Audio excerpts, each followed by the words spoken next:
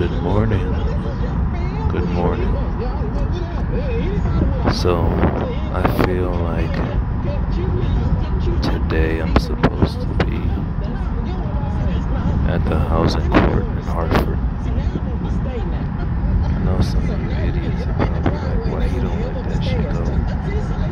I'm never gonna let it go because I'm supposed to be in the fucking house.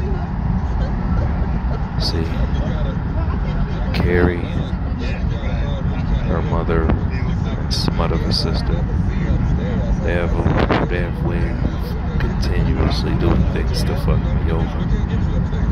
But like I said, for some reason today I feel like I was supposed to be at that court. What I ask now? But